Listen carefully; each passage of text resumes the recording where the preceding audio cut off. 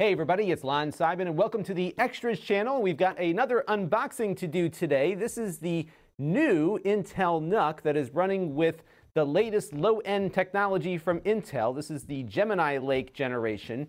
Now I got this for about $120 or so, and I'll put a link to where you can find these in the video description.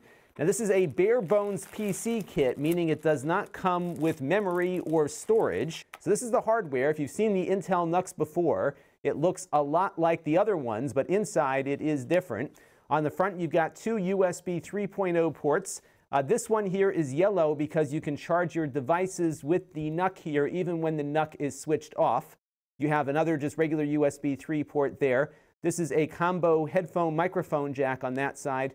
Your power button is right there. Let's peel off that little sticker there. There we go. And then on the side here, we've got nothing but some venting. There is a fan inside because these do need to get actively cooled. I'll let you know how noisy it is in the main review. Now on the back, you've got two HDMI 2.0 outputs, which means that you can drive two 4K displays at the same time. So this might be something of interest if you are looking to do some data entry work or something and you want a very nice high-resolution display. A lot of people also use these for home theater as well, and we'll be testing out some of its capabilities there. Gigabit Ethernet, another two USB 3.0 ports, and your power goes in here. I believe it's a 65-watt power adapter. I'll check on that, and we'll maybe do some power testing on another Extras channel video if you are interested in some of the nuances of that. Over here is another audio output, but this doubles as an optical output. So if you are using fiber optic to go into your home theater receiver, for example, you can do that through here. So they do try to cover a lot of bases with these little NUCs here. I'll take it apart in a second once we get through the rest of the stuff in the box here. So we've got some literature, and this is often important to know what kind of RAM to get. So I will let you know in that other video which RAM I chose for it.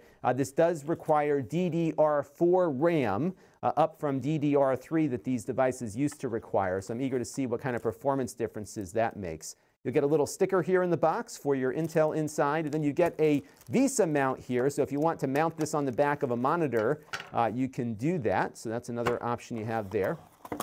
Digging further into the box, we have our US power adapter here and the power cord itself. And this looks like a max of, let's see here if it gives me the wattage on this one. I'll have to do some calculation on it. So I'm not sure exactly what the output wattage is, but I think it's probably about 60 or 65 watts. I'm disappointed that it doesn't have USB Type-C because it would be really cool to just plug in a single cable from a dock, for example, and get a few more ports and all the other stuff going out there, but maybe some other manufacturers will approach that. You also have some screws here, which I assume are for mounting storage. So what I'm going to do now is unscrew the bottom here and show you what is inside. Okay, so I've got these 4 screws unscrewed here at the bottom. What I always love about the NUCs is that they integrate the screws inside of the little rubber feet, so you don't lose anything, and it's very easy to get in and out of this whenever you want.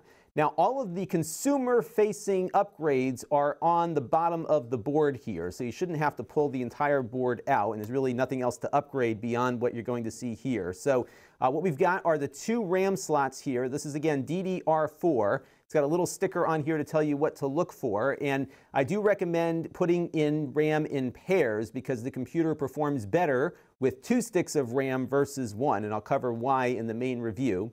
Now here you see a cable going to the top of the device here, and this is because you put your SATA hard drive in this top spot here. So this is like a little 2.5-inch SSD that I'm going to use, a regular SATA SSD.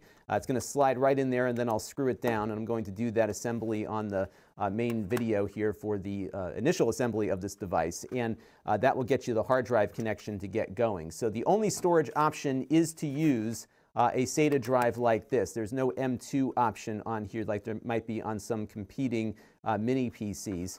The other thing to note is that the Wi-Fi and Bluetooth are hard soldered onto the board on this one. Sometimes you have a little card that's in a slot. This one has got that Bluetooth 5.0 radio and the AC radio integrated into this spot right there. Another thing is that they have jumpers for 2 USB 2.0 ports, which are right over here. These 2 white things right there. So if you wanted to get 2 additional USB options, you could do that. This channel is brought to you by the Lon.TV supporters. including gold-level supporters of the Black Eyed and Blues Music Hour podcast, Chris Allegretta,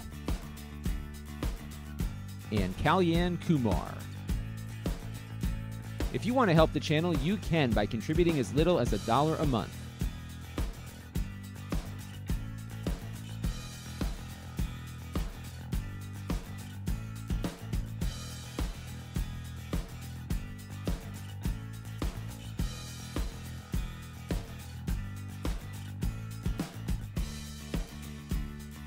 Head over to lon.tv/support to learn more.